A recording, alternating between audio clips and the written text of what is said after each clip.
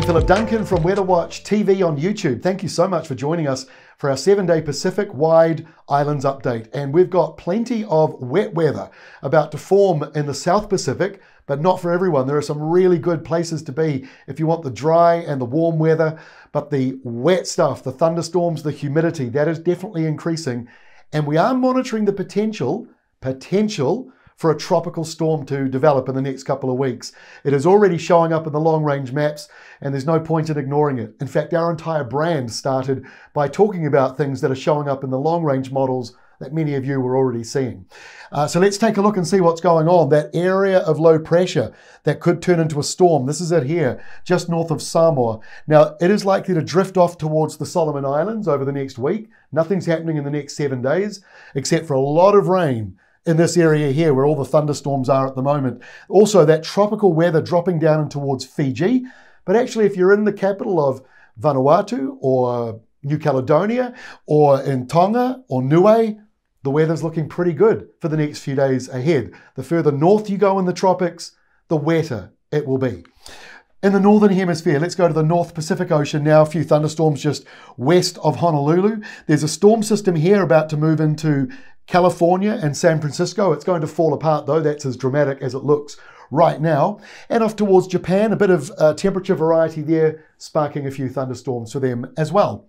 Let's take a look now at the forecast. And all times a Wednesday lunchtime here in Fiji. So if you live further to the east, your dates will change to yesterday. So you can make sense of that, I'm sure.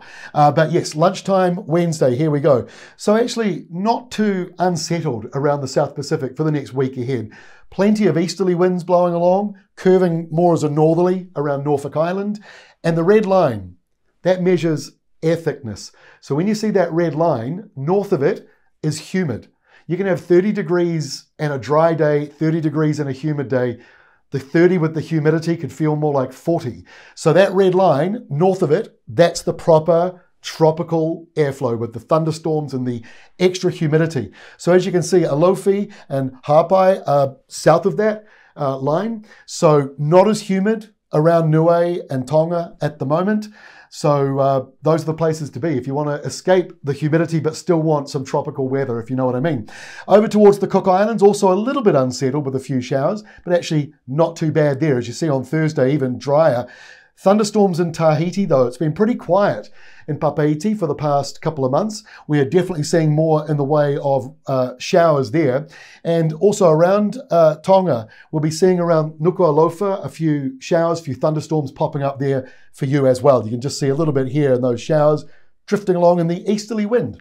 So let's go on towards the weekend now. And that red line drops down a little bit further south. So Fiji, nice and tropical for you going into the weekend. Same story for Vanuatu. Thunderstorms up here, that is the low pressure zone that we're keeping a very close eye on. And plenty of thunderstorms coming into the Tahiti area at the end of the week as well. And it remains that way on Saturday. Humidity is a big deal. Samoa, whether you're in Apia or over in Pago Pago, it is going to be humid and tropical for you with that red line sort of skirting around you. It dances up and over you, but it's pretty much over the top of you as we move through the weekend. And you can see there it comes back down again. So it's unsettled, very much so, up here to the north. This is the main area of concern. And there's a lot of rain falling over the days ahead in this zone here.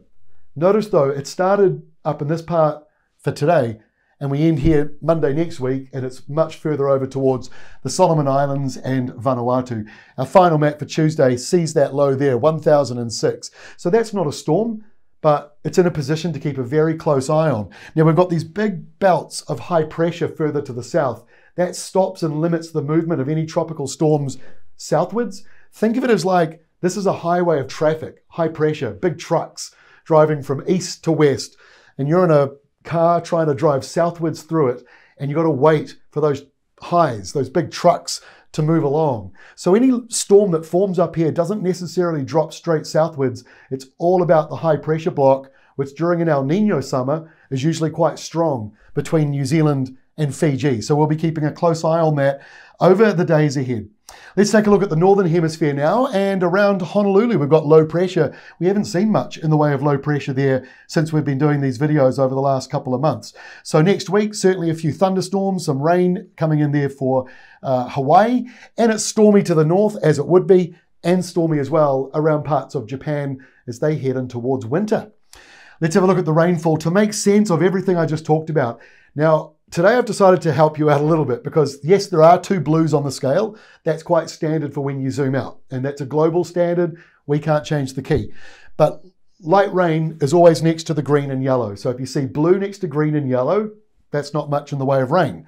So that's why we put these dry symbols everywhere. But wet from that low leaving Australia this week and heading towards some parts of New Zealand. Most of New Zealand's not that wet. But when you go into the tropics, look at this. You go north of Tonga and you can see all this rain. This is 200 to 300 millimeters of rain in the dark blue, getting up to 300 millimeters there. Honolulu, some heavy rain nearby, may not actually fall in the city itself or the holiday spots. But look at all this rain here. It's a lot of wet weather, 200, 300, 400 millimeters of rain over the next 2 weeks. So it's a fair bit of time still, but it's worth keeping an eye on that because obviously some of this wet weather slides down around Samoa, down to Tonga, and it could come further down, even closer towards New Zealand and the Cook Islands as well. That is all from me for this week. Back again next week. Thank you so much for all your support on Weather Watch TV. Please do tell your friends and family. Word of mouth is the best way for us to grow.